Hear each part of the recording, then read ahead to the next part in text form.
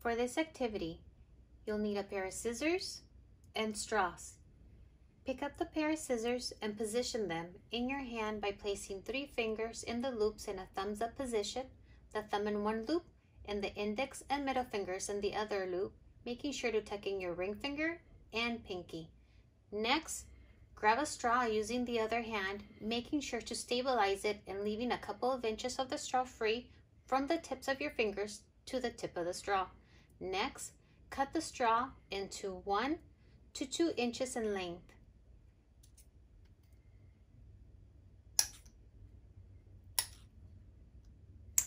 Move the straw forward using your fingers and continue cutting the straw, making sure not to cut your fingers. To increase the level of difficulty, cut smaller pieces of the straw.